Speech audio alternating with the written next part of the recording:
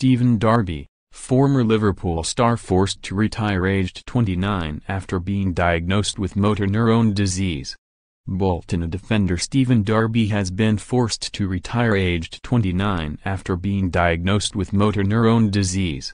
The former Liverpool and Bradford star received the diagnosis from a specialist recently and has sadly had to call time on his football career.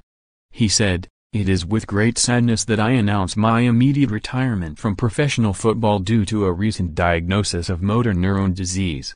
I would like to take the opportunity to thank my teammates, Phil Parkinson and all the staff at Bolton Wanderers Football Club for their amazing support at what has been an extremely difficult period for myself and my family.